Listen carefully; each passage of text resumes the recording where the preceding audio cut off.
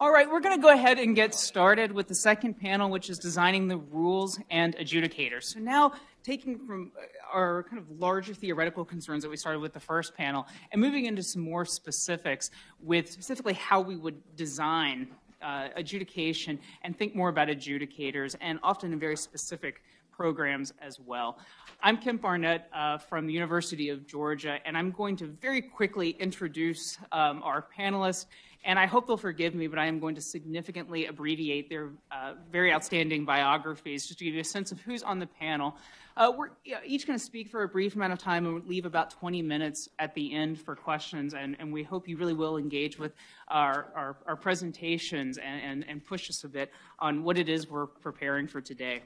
So, as I said, I'm Kemp Barnett from the University of Georgia, and most of my research focuses either on judicial review or, as apropos for today, on agency adjudication, and most specifically on adjudicators themselves. And that's what I plan to talk about today with my project for the symposium. Next to me, I know you all know him, it's Professor Michael Frakes. He is a professor of law and economics here at Duke Law School. He graduated from MIT, Harvard Law School, and has his PhD from MIT as well.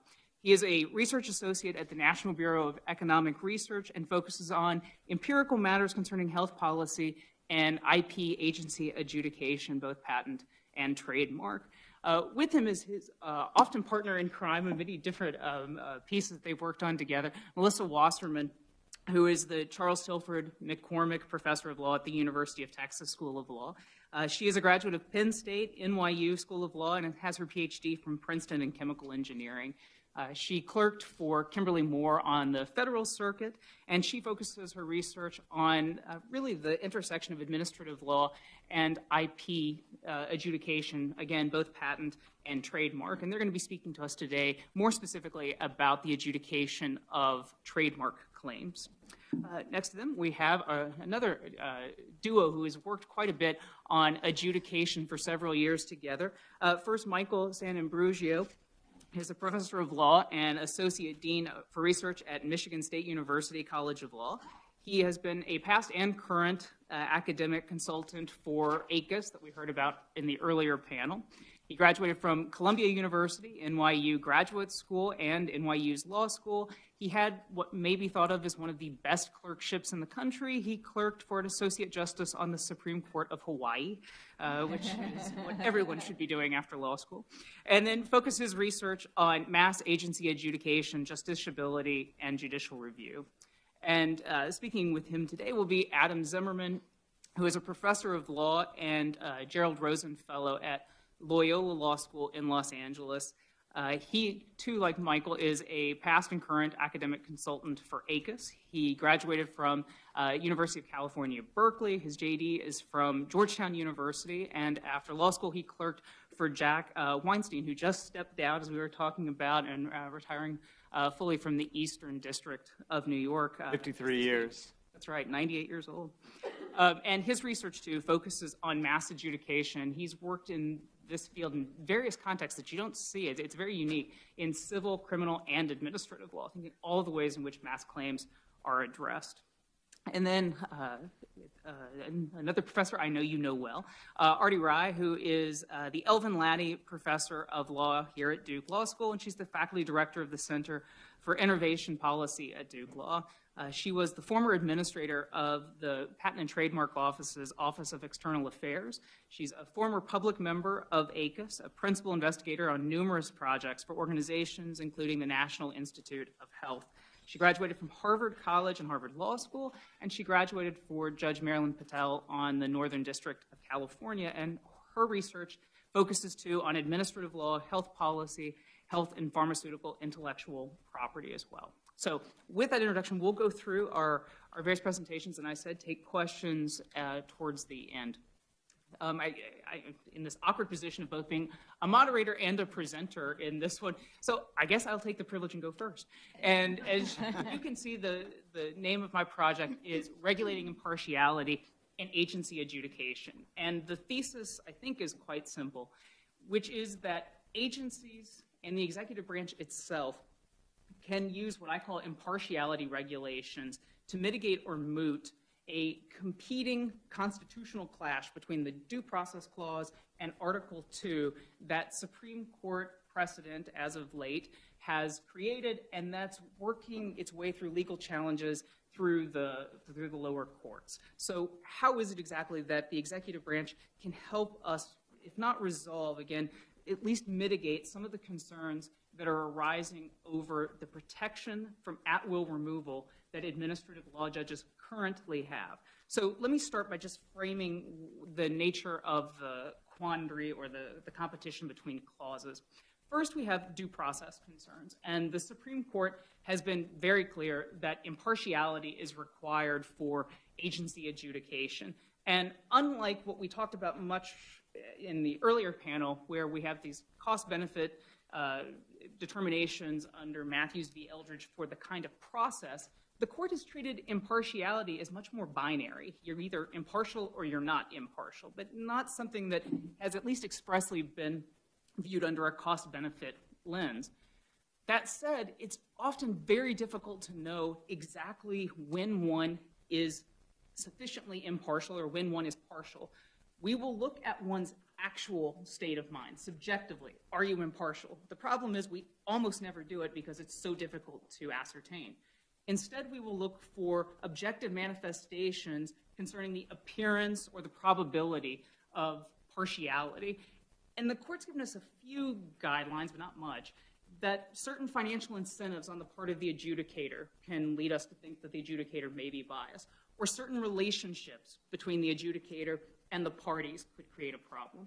Well, if you're thinking about administrative law judges who work for their agencies, I think you can start to see where we get some tensions to the extent that they're getting paid salaries by an agency and the agency's showing up a party and the agency's also the one who's deciding whether or not you keep your job and what your job detail actually looks like. We could start having some issues. Or if we are non-administrative law judges, we could have even more problems where the agencies actually pay bonuses to the adjudicators in those particular areas. This other provision that the Supreme Court has mentioned from time to time in the Article 2 context is one that I focused on a bit, and I think it speaks to these due process concerns, especially with agency adjudicators. And it says, one who holds his office only during the pleasure of another cannot be depended upon to maintain an attitude of independence against the latter's will. Well, that would mean if one can remove you at will, you're going to do the superior's bidding. On the flip side, if you're protected from at-will removal, you have some space, independence, and it furthers notions and appearances of impartiality. Administrative law judges currently have protection from at-will removal, and as we'll see, this is going to be part of the tension, that largely addresses these due process concerns. Indeed, going back to Professor Kovacs's discussion of how the APA came to be, this was central to creating the APA's adjudicatory model, having administrative law judges that have this kind of protection from at-will removal. There's Article 2.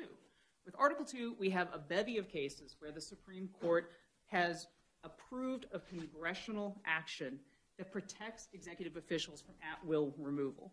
The wrinkle comes in a case from 2010 called Free Enterprise Fund versus Public Company Accounting Oversight Board, or often called Peekaboo. And what it concerns are tiered protections from at-will removal. And it held that the protections in that case violated Article 2. And just understand what these are for those of you who aren't familiar with the case. We had the president who could appoint through senatorial confirmation and remove, for certain good causes, SEC commissioners. The SEC commissioners, in turn, could appoint and remove the Peekaboo members, and they could remove them for certain good causes. So between the president and the Peekaboo members, we had two tiers of protection from at-will removal. And the court held that these two tiers together impeded the president's supervisory power under Article 2, and in response, severed the second of the two, meaning that the Peekaboo members could be removed at will by the SEC members. The dissenters, there were 4 dissenters, led by Justice Breyer, and what he asked was, well, what about all of the other executive officials that have this tiered protection from at-will removal? And he goes through numerous officials that have this, but the one that's most apropos for today were administrative law judges. And administrative law judges do have tiered protection. Now, it's a little easier for them to start at the bottom. ALJs have protection from at-will removal. They can only be removed by the Merit Systems Protection Board, which itself, its members can only be removed by good cause existing by the president. So between the president and ALJs, we have 2 tiers of protection from at-will removal. And the majority responds in a footnote fairly briefly, and first says, well, that's not this case, and then says, but there are possible ways of distinguishing them. One is that ALJs might be employees as opposed to inferior officers like the peekaboo members. Well, the court said exactly the opposite several years later, where they said at least the SEC ALJs are inferior officers, and that's been understood to mean essentially all, if not all, ALJs are officers. So this first distinction has been pushed aside. The second is, well, they provide recommendatory decisions that merely serve as recommendations for the rest of the agency. That's true sometimes, but not always. Indeed, the default under the APA is that they issue initial decisions that can be final. They're only recommendatory if the agency enacts a rule to render them such. Moreover, to the extent that we don't think ALJs are employees anymore, for similar reasons that ALJs are not employees, many non-ALJs would also be officers, and many of those can issue final decisions and initial decisions that are not recommendatory decisions. The takeaway is the potential distinctions between peekaboo and ALJs, they certainly won't work for all agency adjudicators, and they may not work for many of them at all when it's said and done. If that's true, and if we follow Free Enterprise Fund, then we would expect that the protection for the ALJs and non-ALJs that protects them from at-will removal would fall away. And then they can be removed by their agency at will, implicating the due process concerns. So what might we do about this if we're going to have a clash between these 2 provisions? And what I say is let's turn to executive branch law, or as Chris Walker's written quite a bit about, internal administrative law. And this was probably most conceptualized in a law review article by now Justice Kagan called Presidential Administration, with the idea that what internal administrative law does is allow for efficiency control of policy throughout agencies, where the White House takes everything together and it implements through executive action how to get its policy choices throughout the executive branch. But there can be other ways of using internal administrative law too. And that can be used as a form of what's referred to as internal separation of powers too, where we now limit what it is that the agencies can do before they can act. The chief proponent of this is now Judge Nina Pillard on the DC Circuit, where she said, you can create more legitimacy for executive action by limiting how you act to ensure that there's more consistency throughout the adjudicatory, in this case, process, or by protecting individual rights. And she thought primarily about things like free exercise, and the executive branch could go above and beyond what's required under the First Amendment. But if we're talking about individual rights, we could also be talking about due process and your ability to have an adjudicator who is impartial. What's nice about using internal administrative law is that it's fully consistent with the unitary executive theory that if not all of the Supreme Court's more conservative members have fully bought into, they're at least sympathetic to the notion of it. And in Free Enterprise Fund and in the dissent to Morrison v. Olson by Justice Scalia, who was dealing with protections from at-will removal there, they all agree that if the president uses internal administrative law, it presents no constitutional problem at all. If that's true, then the Article 2 issue falls away, and we're left just with the due process concern. The downside, of course, I think is fairly obvious. Unlike a statutory protection from at-will removal, we have less permanence. Whatever one administration does, the other administration following in time can undo it. Now, you can create more permanence in certain ways, such as through notice and comment rulemaking, where at least repeal would require just as much process. But make no mistake, it isn't quite as good as statutory action. That said, if there really is tension between Article 2 and due process, this may be the best that one can hope for, that the Constitution wouldn't allow a statutory cure. What would this look like more specifically? And I'll deal with this fairly quickly, and if people have questions, we can talk about it during the Q&A. I would follow the special counsel regulations. Now, the executive branch from essentially the beginning of the 20th century has a long and often forgotten history of protecting those within the civil service from direct oversight from the political operatives within the agency, and creates good cause protection. What's one of the latest versions of this? The Clinton administration special counsel regulations, where following a page out of Justice Scalia's dissent, they enact regulations and protect the special counsel from at-will removal. The AG can remove only with cause. I would implement this through what I call impartiality regulations. There would be an executive order that instructs the agencies to enact through notice and comment rulemaking impartiality provisions. What would these look like? Well, first, we would have to define what adjudicators are. ALJs are easy. They're a discrete class. They're defined. What's harder are non-ALJs. And even with ACUS, there's been two different reports that take two different definitions of this, where non-ALJs could equal the number of ALJs, or it could be about 5 times more number of ALJs. We'd have to think what this looks like and where we would want these applied. What are the subject matter?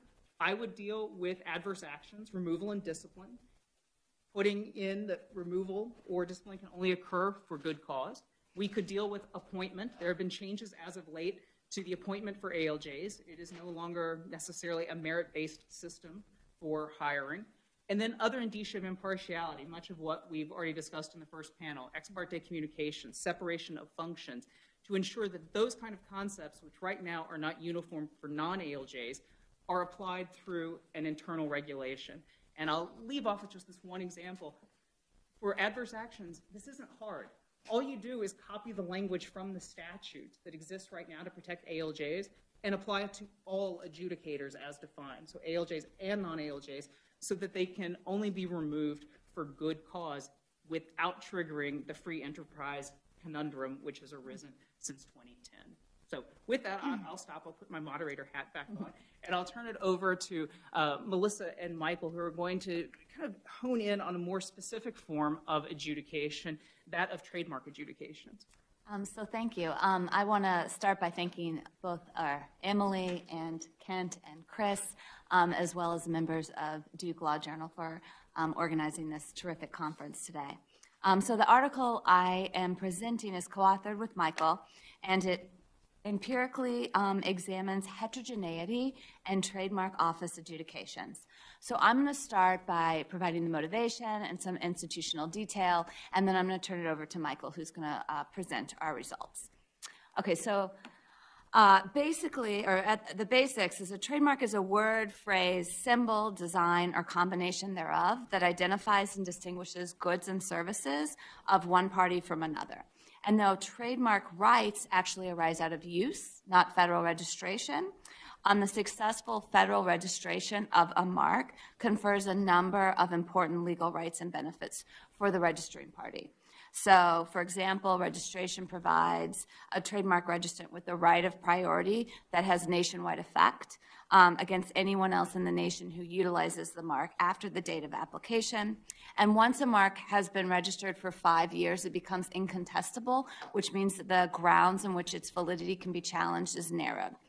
So these benefits, along with a number of other ones, are so significant that it's commonplace that trademark owners now almost always file for federal registration of their marks. And this is reflected in the data. At the end of the fiscal year of 2018, there's 2.4 million active trademark registrations in the United States. And during that same year, the Trademark Office received 660,000 new applications, which was about a 60% increase from the decade prior. So yet, despite this increasing significance of federal registration marks, there's been growing concern that the Trademark Office is making inconsistent determinations about registration. And so one controversy that's been in the news recently is the Trademark Office's review of the mark called the vegan butcher. So there's herbaceous butcher, which is actually a sister and brother a meat substitute butcher, right, in Minnesota, and they filed for registration for the mark The Vegan Butcher for meat substitutes, and it was refused on the ground that it's merely descriptive. So typically you can't get a mark for something that's merely descriptive because it doesn't serve as a source identifier without having something called secondary meaning. Anyway, so shortly thereafter, a different trademark official at the trademark office approved Sweet Earth's Food, which is a subsidiary of Nestle Foods, federal registration for Vegan Butcher for meat substitutes, right? So it seemed like the identical thing where the agency came out differently in their adjudication. So now Herbershevich is suing, right? And they're in sort of a protracted legal over who actually has the federal registration over Vegan Butcher. So examples like this, I think, implicate concerns that the trademark office's decision to grant a federal registration is driven not only by the merits of the application, but also by the proclivities of the actual trademark official that's reviewing the application. Okay, so now let me just give you a quick overview of the trademark registration process. So said registration is really an examination process, right? To obtain a federal registration, you need to file your application at the trademark office. Once it's received, then the trademark office randomly assigns your application to an official known as a trademark examining attorney. So the first pass on whether your registration meets the requirements occurs in an informal adjudication. It's really a negotiation between the examiner and the applicant about whether the application meets the requirements. And these federal registration requirements incorporate the basic doctrinal principles that govern the validity of a trademark. So there are things such as the mark must possess either inherent or acquired distinctiveness. It can't be confusingly similar to some other mark that came before it. So if the trademark examining attorney determines the mark is registrable, it gets published, and then you have a 30-day opposition period where third parties can come and file an opposition proceeding before something called the Trademark Trial and Appeal Board, which is the adjudicatory body at the trademark office. And this proceeding is formal-like. And so you can possibly have discovery and oral argument. After this 30-day period is gone, you have one other way where you can challenge the validity of this mark at the trademark office, and this is through a cancellation proceeding where third parties can come again to TTAB, or the Trademark Trial and Appeal Board, and challenge the registratability of the mark. Again, this is a formal-like adjudication. Okay, so what is the harms associated with the trademark office, right, if it's treating similar applicants in dissimilar ways? Well, I think first there's a concern about quality, right? If examiners are supposed to be applying the same requirements and they're coming out differently, right, this doesn't give us a lot of hope that they're getting the right answer most of the time.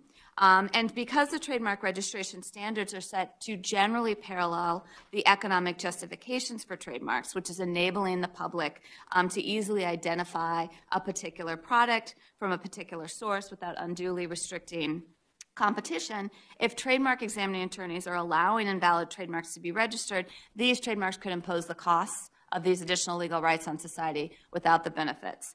So going back to the first example I gave you, if the trademark office incorrectly granted the application on the vegan butcher, right, even though it was descriptive, what this could mean is that Sweet Foods could encumber sort of entrants' ability to communicate with their customers, right? They're not going to be able to use this term vegan butcher to describe meat substitutes.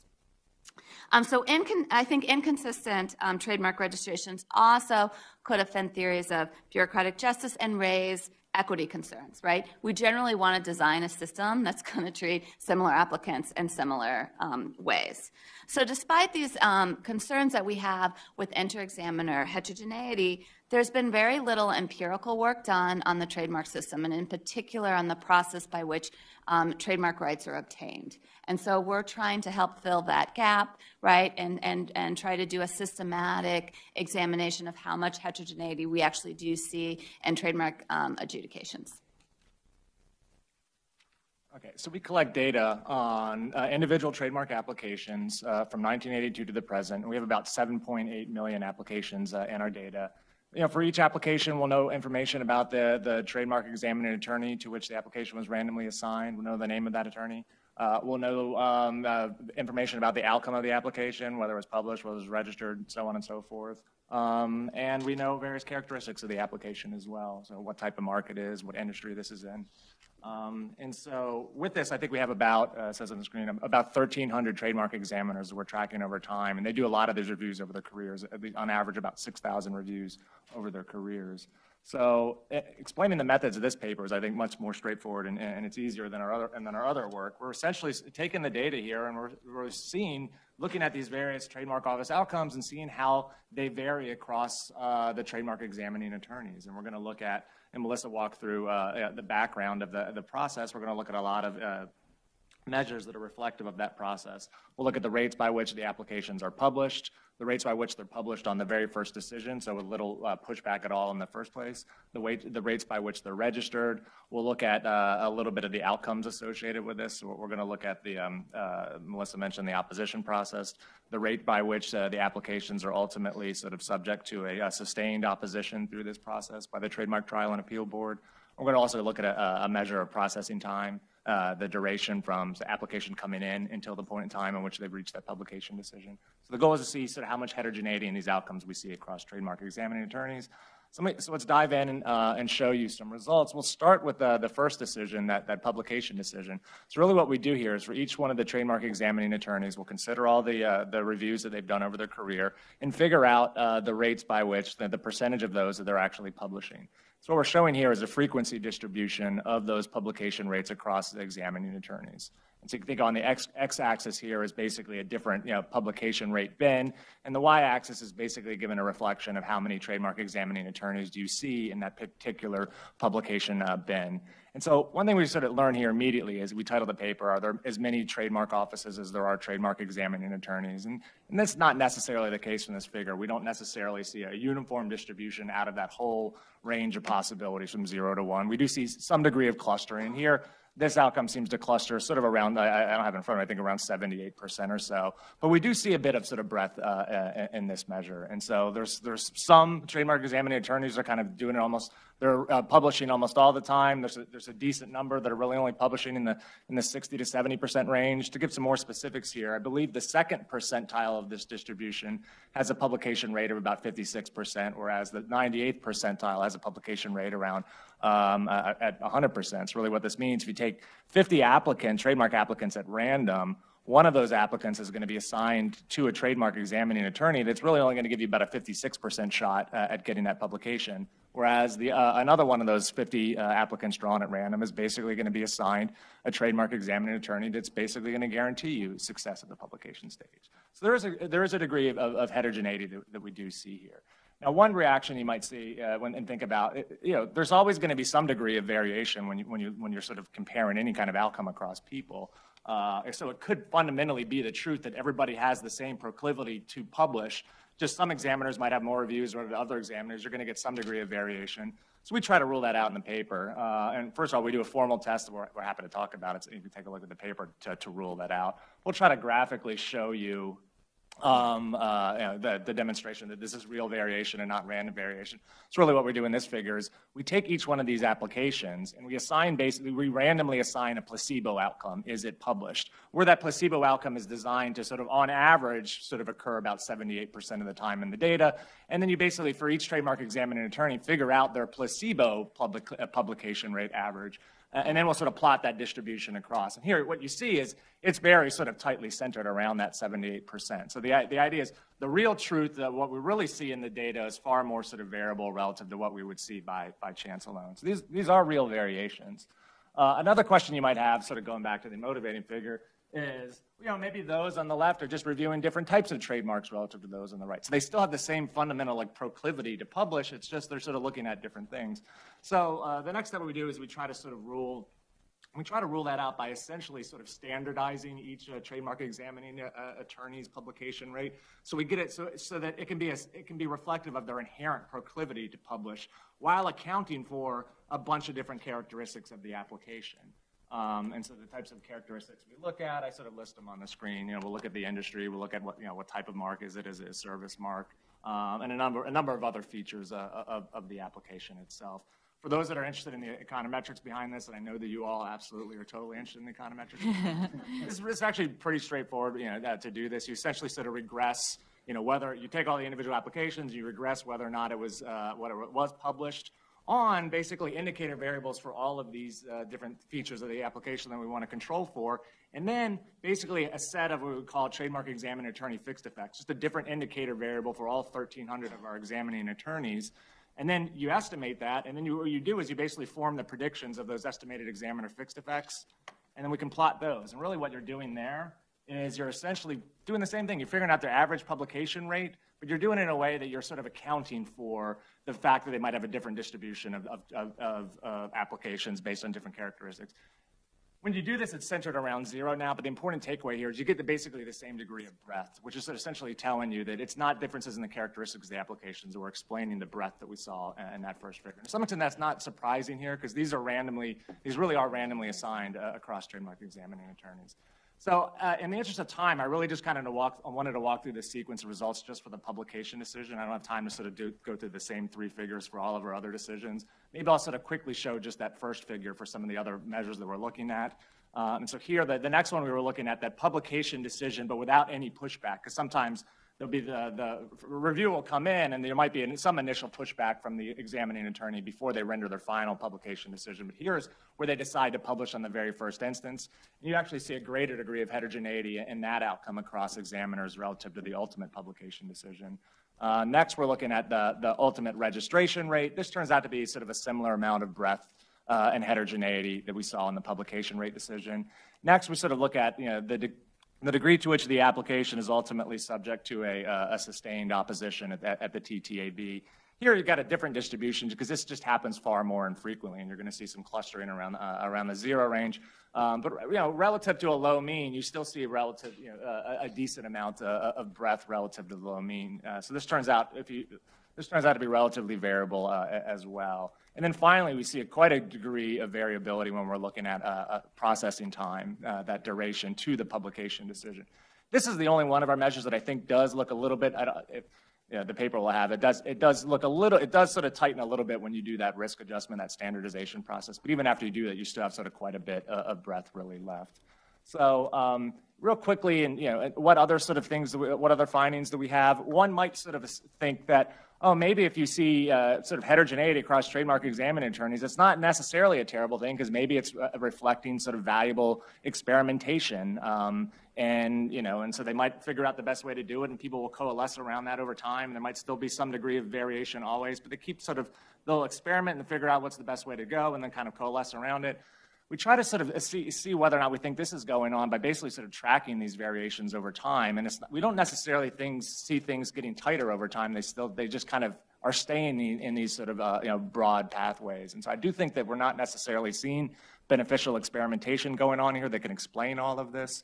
Real quickly, Melissa and I have really focused on the patent side. So one question might come up on that. So they're all part of the same office. Is the trademark side of the office less or more variable relative to the patent side? It can be a little bit difficult to sort of do this comparison, at least because you're really qualitatively looking at different types of decisions.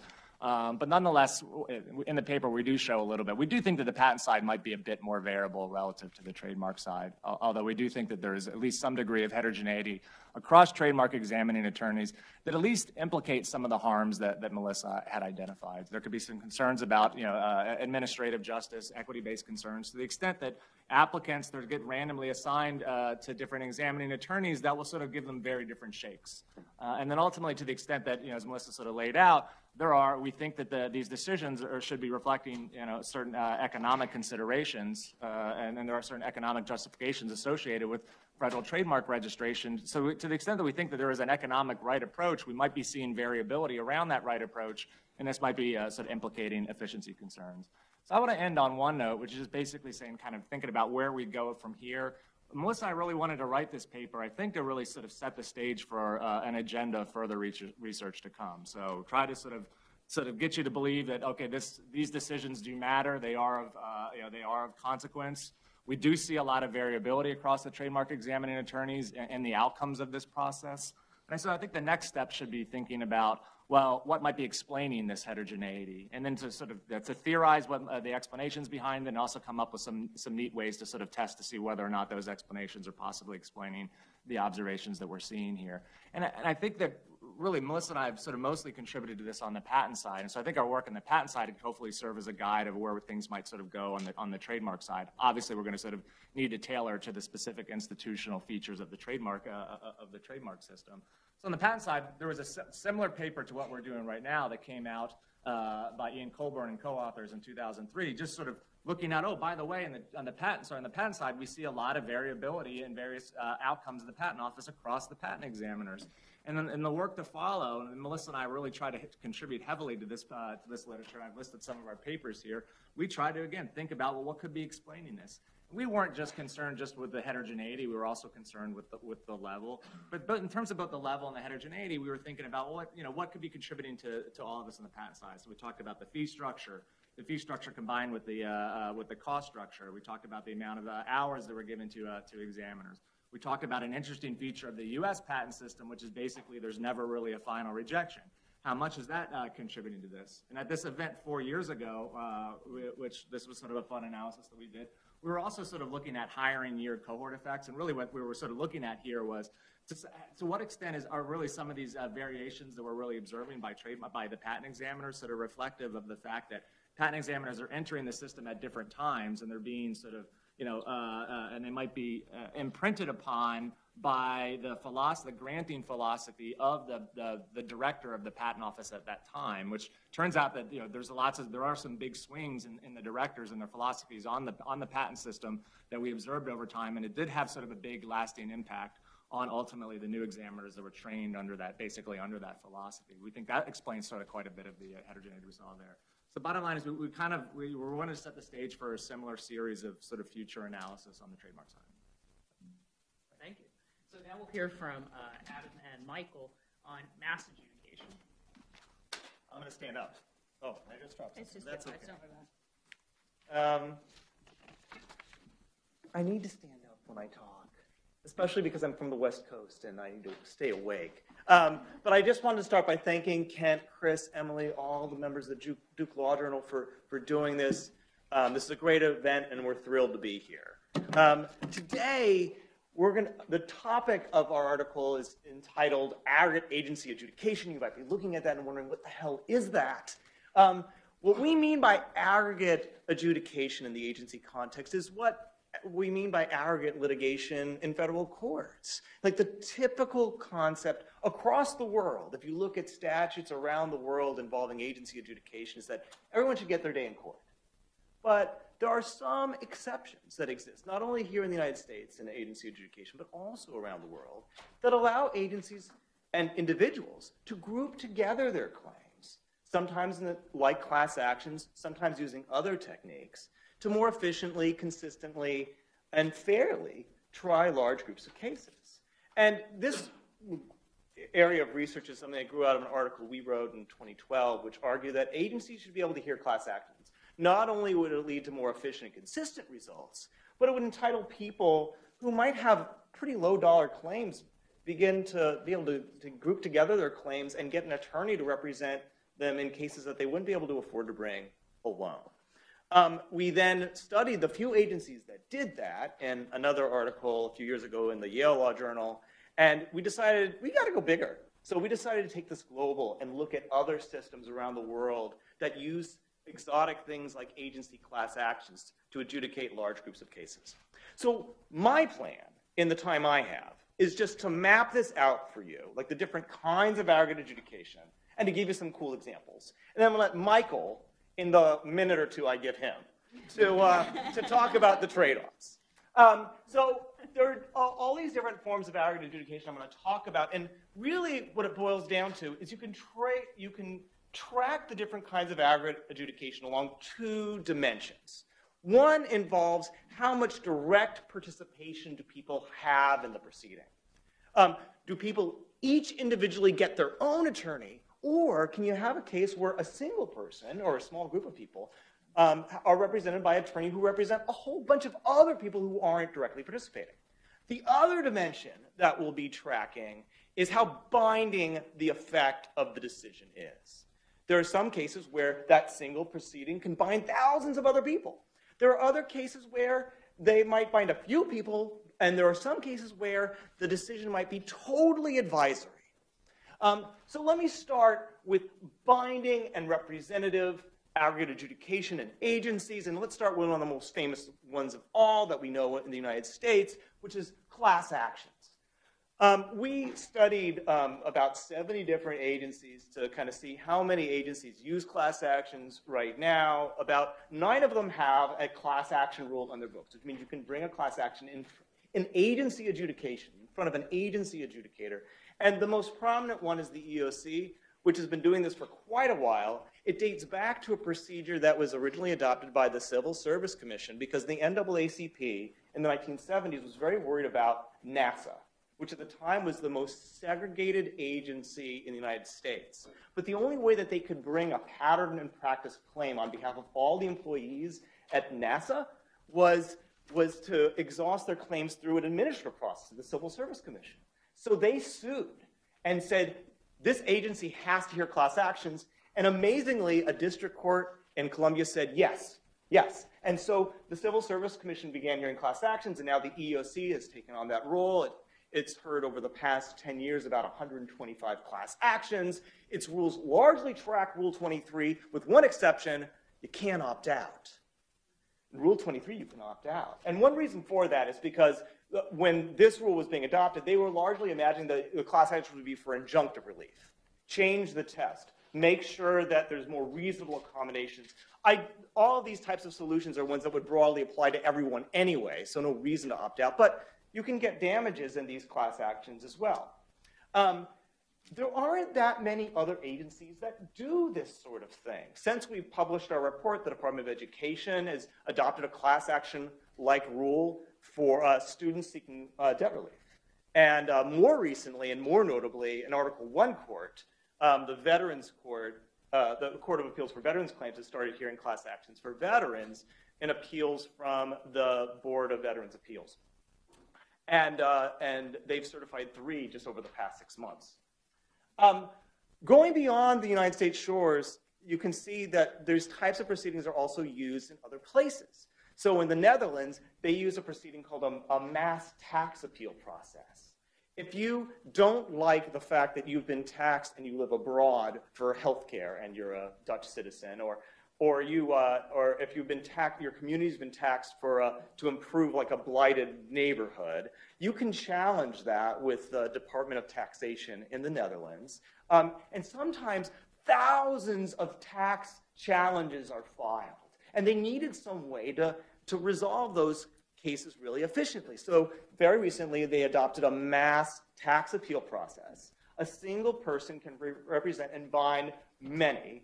That single case is usually chosen by the tax ministry.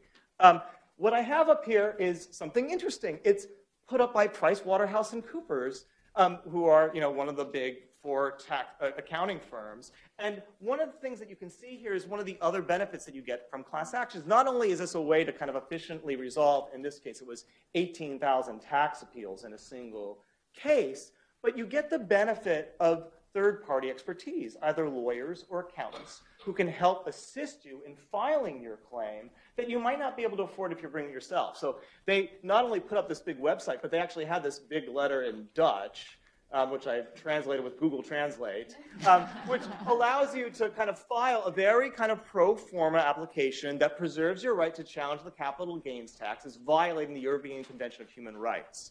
And that case will be decided very soon. Beyond the class action context in the United States, we've also used statistical sampling. I'm not going to talk too much about that, but following an incredible surge of claims with the Office of Medicare Hearings and Appeals, which hears like Medicare reimbursement claims, they have so many cases that they piloted this program where you can get a sampling, meeting with one of their government statisticians, of maybe 30 claims for, say, 1,000 particular claims. You try those 30 claims and then statistically extrapolate the results to the rest. So again, binding and representative forms of litigation, of adjudication. Now, you can also have representative and non-binding forms of adjudication, and we see this probably most frequently with the process called the public inquiry. The public inquiry exists in many different jurisdictions outside the United States, many common law jurisdictions, UK, Canada, Australia, Israel. They've been used to help provide a lot of information about hotel fires like the Grenfell Tower, which was a big tower that burned in London for several days, hurting a lot of people, cases involving the blood supply in Canada. And the whole idea behind the public inquiry is you get an adjudicator with subpoena power, the ability to cross-examine. You have groups of people, all affected, represented in the case, and they will produce a report that determines the cause and provides some recommendations of what should be done. But it's totally non-binding. The agency doesn't have to do anything with that. And the closest analogy, I mean, we have actually a lot of analogies like this in the United States, but one that I think is kind of meaningful and might maybe resonate today is what's happening now with the NTSB, the National Transportation Safety Board, and the 737 Boeing MAX. So when they do an investigation, they are kind of adjudicating all the facts of what's happening. They have a panel that does it. They have subpoena power. They hear from different representatives. It's a group-like proceeding. But by law, none of the NTSB's findings can be used in a subsequent adjudication. It can't be used in a civil case. So in these types of cases, you're getting the informational benefits of aggregation, but you're not necessarily, and the expertise, but you're not getting the binding impact, the piece that you might want from aggregate proceeding. And going on the opposite end, you can have cases that are more individualized. Everyone gets their own lawyer, but they're all centralized by category in front of the same judge or category of judges. You could say this is, like, one example of this might be the courts that were kind of set up to hear cases involving Central American children who were seeking asylum in West Texas. But we're seeing it a lot in other cases as well, like when over 40,000 students filed for debt relief after the Corinthian ITT colleges collapsed, they assigned a special master to kind of come up with a process to just adjudicate all of those claims all in the same way. Now, everyone got a lawyer, but they're all being handled in the same kind of coordinated way, hoping to provide more efficiency and consistency. Now, one area where this is really happening in an interesting way is the use of technology to aggregate and coordinate claims. And for me, one of the most interesting areas where this is happening is the Social Security Administration. As David Engstrom and Dan Ho are documenting in a soon forthcoming article, they show how there's a new type of program that Social Security is using called batching, where they use technology to identify certain categories of cases, assign them to a select group of adjudicators, and not only do they assign the same kinds of cases to them, but they assign them in the same order. So you do like a certain set of disability cases before lunch, and then a different set after lunch. The idea is that you're improving the workflow, and they've been able to reduce their backlog significantly by using technology to kind of coordinate and aggregate those claims. Now you can see the costs and benefits. We're not getting the same expertise, the same lawyer representation. We also risk more disuniformity, but we get more coordination, more efficiency by centralizing and coordinating those claims. The last one I'll just briefly mention is that we can have hybrids. We can have a mixture of all this stuff. And the most notable one is the National Vaccine Program. So the National Vaccine Program is a program that compensates kids when they're injured by vaccines. It's supposed to be on a no-fault basis. The claims proceed one at a time, but when 4,000 parents filed claims saying that vaccines cause their kids autism, it didn't make sense to adjudicate that scientific question over and over and over again. So what did they do? They came up with a bellwether trial process. They adjudicated one case, or actually three, with the hopes that the outcomes of those three cases would inform the attorneys as to how to handle the remaining ones. This kind of bellwether trial process is also used in the UK as well as in the Netherlands. And it was a very effective way to deal with those types of claims. I'm going to leave it there and hand over to Michael to talk about the cost of that.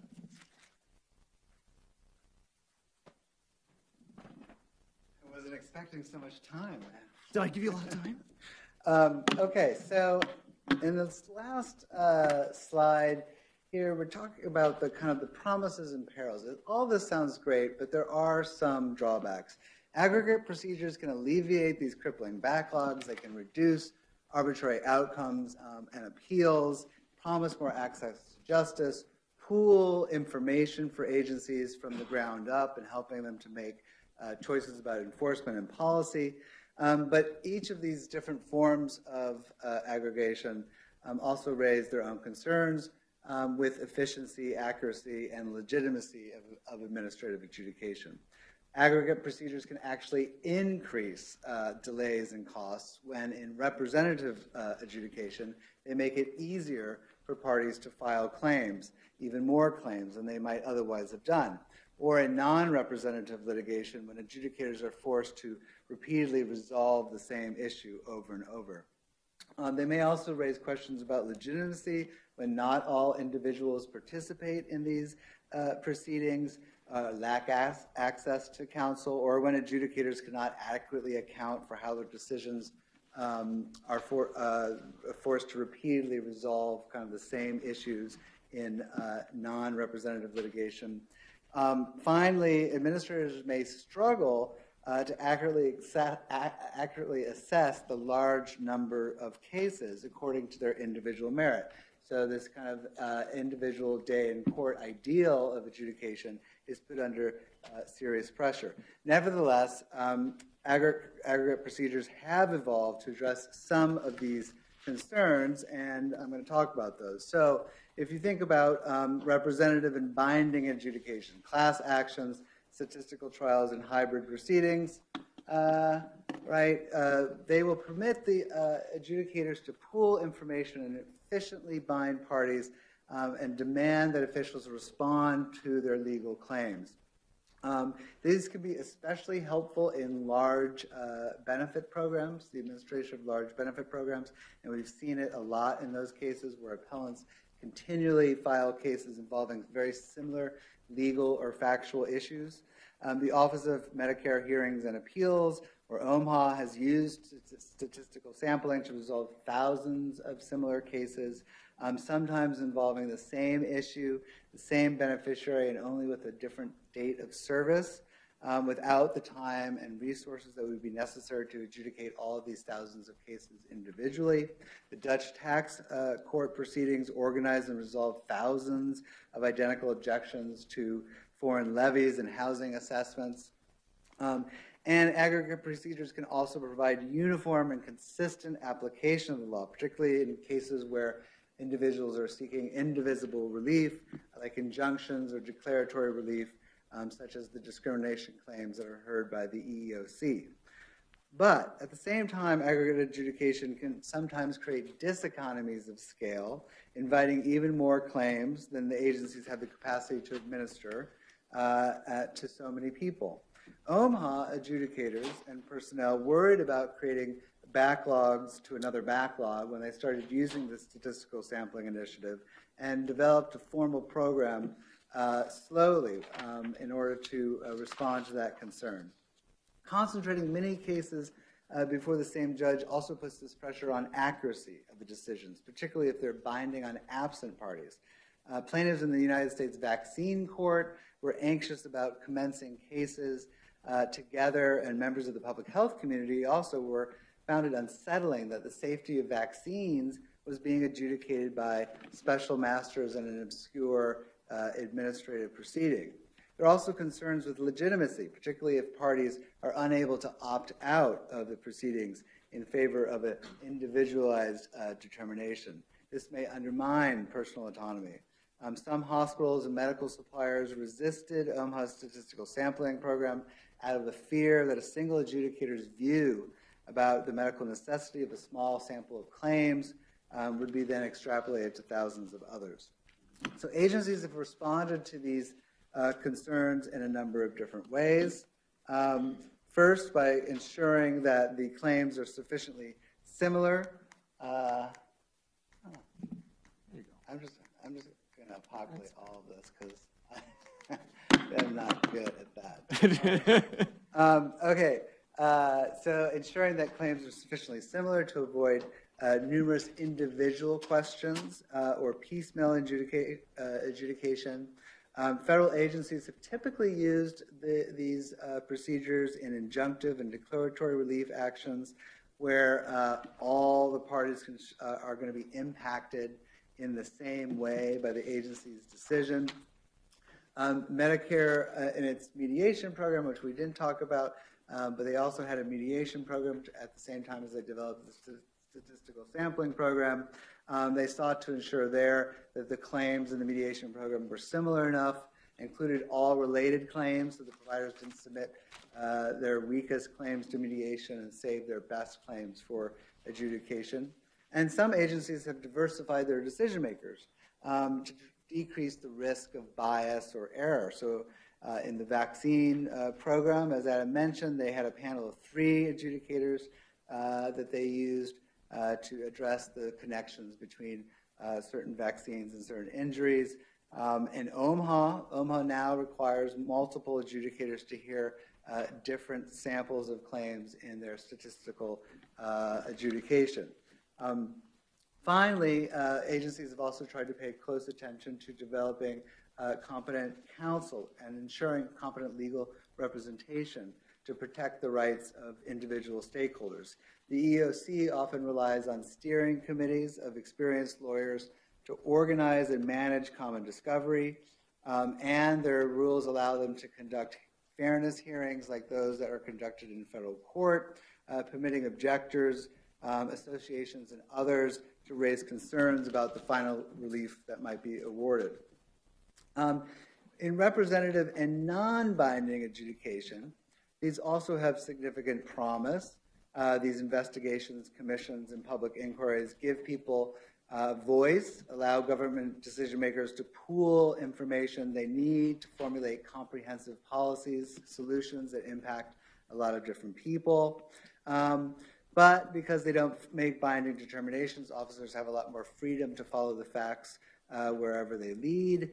But in terms of efficiency, non-binding group procedures can produce costly, time-consuming, and indeterminate results. Some public inquiries go on for years, and there's not necessarily an immediate remedy at the end of this. Moreover, by increasing kind of the government's power, their legitimacy to investigate and make new policies, at the same time, it undermines another kind of legitimacy, which is personal autonomy and individual legal rights. Some have complained that the UK public inquiries are not subject to a burden of proof, and thus may jeopardize parallel criminal or civil trials, which must find facts beyond a reasonable doubt, or more likely than not. So agencies have responded to this. The UK commissions have attempted to increase reasoned deliberation in their fact-finding without unduly constraining their commissions, more notice to interested parties, opportunities to object, and reasons that allow a citizen to understand the result that the agency reaches. Nevertheless, the House of Lords has stopped short of requiring that decision makers dot every I and cross every T, and in so doing, they've tried to balance individual procedural rights with the collective interest in finding facts. And finally, in non-representative and binding adjudication, centralized docketing, case management, algorithmic assignments, they can promote efficiency, resolve large numbers of similar cases with these expedited procedures and specialized adjudicators. At the same time, they protect the individual's right to control and participate in their own cases because they're non-representative. The streamlining mechanisms help to get through backlogs to a certain extent, and to better understand cases before perhaps they're aggregated in a binding or representative way. So for example, the vaccine court, before using kind of binding representative procedures with novel cases, would allow them to kind of percolate among individual adjudicators so they'd have a better idea about how to address a large case of claims in a single aggregate proceeding. Such an approach can provide the agency and future policies with valuable insights into how a large number of cases actually will be decided in the future. But these solutions may sacrifice accuracy in other ways, Without a representative process, adjudicators and parties may lack access to experts, to competent counsel, to interest groups who are sometimes better equipped to gather information and present it to the adjudicators. And also, if it's serial, individualized adjudication, there still is a great risk of delays and inconsistent results. In some cases, administrative agencies in the United States have turned to big data to try to address these questions. In 2011, the Social Security Administration began coding decisions to track rules which created confusion, dissension, and delay in their Social Security hearings. They coded the rationales used to resolve approximately 2,000 types of decisions and different disability claims, and ultimately tracking these millions of disability opinions in a kind of a sophisticated electronic database. Due in part to this, SSA has seen a reduction in the backlog of over 30% in just 2 years, from a high of 1.1 million to 858,000 last year. So that may have some promise. Okay, so notwithstanding the potential benefits of aggregate adjudication, it still remains the exception, and we should be clear about that. It is especially true for representative forms of adjudication that bind individuals. And this may reflect the concern that we talked about earlier about protecting an individual's right to an administrative decision-making body, particularly administrative decision based on their case, particularly when the administrative decision maker may be trying to implement policy. Individualized hearing procedures may be seen as a way to protect them from this open policy making and compromises that sometimes arise in group hearings. There may also be concern with adjudicators punching above their pay grade in making policy in these individual adjudications. But this individualized view of adjudication may also undermine day-in-court ideals by creating backlogs of similar claims and preventing adjudicators from resolving cases consistently, efficiently, and accurately. In Omaha, Omaha notified prospective claimants that they would not be able to formally docket new filed cases for over 4 months because of the growing backlog that it faced in 2015, a backlog that I note has been brought down significantly since then. And in the Netherlands, the test case procedure was essential to consistently determine thousands of cases raising common tax designations. So active case management and outreach may also promote access to lawyers, experts, and other stakeholders so that you get a meaningful day in court or heard in a meaningful way. So individualized views of adjudication may also stymie enforcement efforts and efforts to develop informed policies.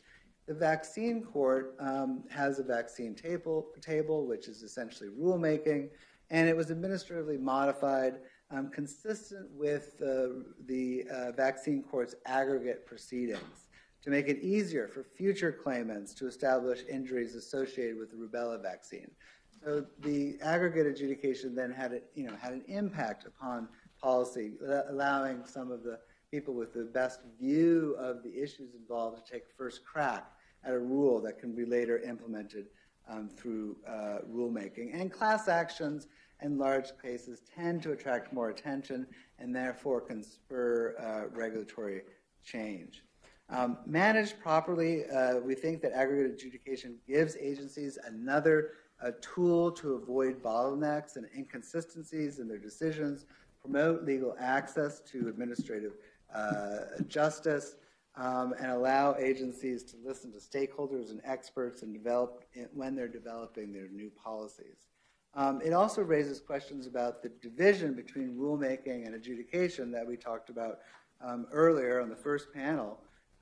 Experience with aggregate adjudication suggests that some judicial proceedings require integrating tools of rulemaking, managerial control, complex fact-finding, and outreach to diverse constituencies in order to ensure that administrative adjudication provides feasible, accurate, and fair avenues for relief.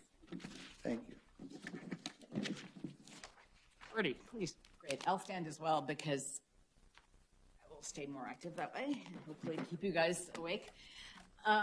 So I think I'm the last speaker before lunch, which is always not an enviable position to be in. And somebody left their notes here. Oh, wasn't mine. Okay. All right, so I'm going to go in a very different direction from the last sets of speakers who were looking at high volume adjudication. Trademarks, you know, as Melissa and Michael pointed out, there are millions of them, hundreds of thousands of adjudications every year. And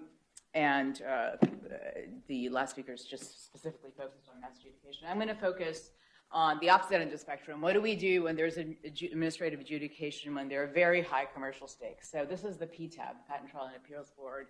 And unfortunately, Chief Judge Bullock has stepped out, so, or maybe fortunately, so I can say whatever I want. So I've written a lot on the PTAB, and the PTAB in general deals with high commercial stakes because it's only going to get involved after the patent is already issued. And my prior work has shown that it basically almost always gets involved when there's already district court litigation going on. Somebody has already asserted the patent. You don't assert a patent unless there are at least hundreds of thousands of dollars at stake. So this is the opposite end of the spectrum. Now I'm going to go to an extreme opposite end of the spectrum, very high commercial stakes, drug patents. Those are the highest commercial stakes one can see in the patent system. They are the cases where billions of dollars can be lost. B-I-L-L-I-O-N, not millions. Okay, so what do we see there? I think it's really interesting because this is where we get, as you probably have heard already, the PTAB has been subject to constant constitutional challenge, constant statutory challenge, over and over again. And part of the reason I think, I don't think I'd be going too far on a limb to say this, is that it deals with so much money, as contrasted with other types of cases that are low monetary stakes, maybe high human stakes, but low monetary stakes. And drug patents are, as I said, the extreme of that situation. So as soon as the PTAB was created, we immediately got legislative attempts to carve out drug patents. So we had this major set of kind of public arguments being made by various lobbying groups saying that drug patents are special. This is going to disrupt the delicate balance we've already set up by a statute called Hess-Waxman. So that played out for a while, and we almost got a carve-out for drug patents. But then we got some pushback because everyone now is not concerned about drug prices and bad patents increasing drug prices. And so that counter-narrative has created a situation where there has been some bipartisan discussion of using the PTAB to deal with these bad patents. And so the PTAB, I think, is a little more protected, at least in that respect, on the legislative side. Now, the constitutional side, we're going to see many more challenges, I suspect. And I don't think, just to be clear, because I think the prior panel might have suggested that the PTAB was particularly constitutionally deficient. I don't think that's the case at all. I think it just happens to be the case that it handles cases with lots of money involved. And many of its deficiencies, I think, are shared by other agencies. And I can talk about that in the Q&A if we get to that. Okay, so what are bad patents in the drug context? I'm really going to zip through these slides because I know, as I said, I'm right before lunch. It's a difficult question. It's not an easy question to answer, and my co-authors and I on this paper are spending a lot of time thinking about that because we don't think the prior literature has done a particularly good job in thinking about that. But for our purposes, in the few minutes that I have, I'll say that at least I know what a good patent is in this space. A good patent, where there are very few false positives, is going to be a patent on the initial compound, the initial stuff of the drug, whether it be a small molecule pills or a large molecule injectables. Just, again, very crudely, that's the division I'm going to make between small molecules and large molecules. Okay, so I can tell you what a good patent is. I'm not going to go into the bad patent stuff because we haven't figured out exactly how to determine that yet. So this is just a slide that shows you why there's so much money involved after a patent loss. You pretty much get to marginal cost. The lowest line there is it's getting, after you lose your patents, you lose all your profits, basically. So you're just going to be fighting for those last patents. And the bad patents are often considered to be the ones that are the 8 or 10 additional patents you pile on after your first patent. Now, again, I think that's a little too simplistic, but we'll leave it at that. So Congress that kind of anticipated this. They anticipated that there would be a piling on of additional patents, known as evergreening. Some of you may have heard that term. And they set up this system in district court where so you put all your patents on something called the Orange Book. It still is a physical book. Nobody looks at it anymore. It's orange, or was orange. So you duke it out in district court. The generics have a bounty that they get if they can challenge your bad patents, allegedly bad patents, because there's like a significant collective action problem in invalidating patents. Basically, particularly in this context, if you invalidate a patent, you do it for all your competitors as well. So you're giving them free money, essentially, by invalidating the patent. So the idea was we will give an incentive to invalidate the bad patents through this bounty. Well, the problem, as with many good schemes, is that they didn't figure out how clever lawyers could be. And lawyers have been extremely clever with this scheme. So what we've had is, this is before the PTAB, this tension between piling on more and more patents at the front end from the originator firm, and then the generics prospecting for that 180-day exclusivity kind of across the board. So they're two competing tales being told. The brand names are saying these generics are just going after us even after our good patents because they want that bounty. So I don't think this is the best way to solve the collective action problem. I don't think district court litigation is the best way to solve the collective action problem, and certainly not the bounty. 2 minutes. Okay. All right. So, so basically, let's skip ahead on all the other slides and talk about why. So, what we've basically gotten in district court litigation is an expensive fight to draw. So, only the lawyers can be happy about this. And I know we're all lawyers, so we're happy, I guess, but this is not good for society. And it's even worse in the context of the injectable drugs, the biologics. There you really get expensive fights. And in fact, even worse, you don't get generics or biosimilars being launched at all. So 50% of our biopharma spend is now, approximately 50% is on biologics, and we have very little generic competition or biosimilar competition. So what we're doing in this research is looking to see, this is just the number of patents involved in some litigation over biologics. It's the real patent thickets there. What we're doing is looking to see whether the PTAB has helped in any of this. Can lower cost administrative adjudication solve the collective action problem of invalidating bad patents better in cases where all the parties involved are incredibly well lawyered, can look for every constitutional defect, every statutory defect. I mean, this is the opposite of the sorts of mass adjudication that others have talked about. Can the PTAB help? And that's what we're doing. Fortunately, given my lack of time, we have some preliminary results suggesting yes, maybe, but on the other hand, but C, the fact that now PTAB judges are no longer subject to any sort of protection from firing as a consequence of a case called Arti, where a bunch of clever lawyers found an alleged constitutional appointments clause problem with their role. And I don't think it's an accident that that was found at PTAB as opposed to a lot of type B adjudications where the same problem was. So I'll leave it at that. That's the larger group. Thank you.